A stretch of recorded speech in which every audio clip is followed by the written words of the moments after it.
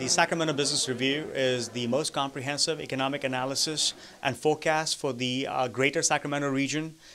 We have been doing this for the last 6 years now.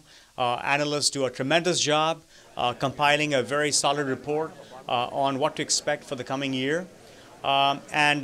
We typically release our forecast once a year through an actual public event. It's truly my pleasure to welcome you to the very best business and economic forecast in town. How many are from Sac State alumni?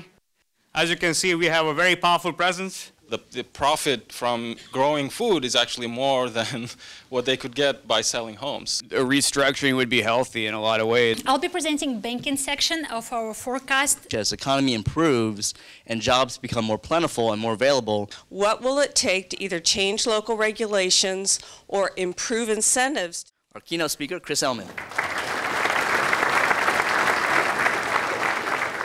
What we're looking for are those mega trends. So in California parlance, we're looking for that long wave that we can catch and ride for a period of time.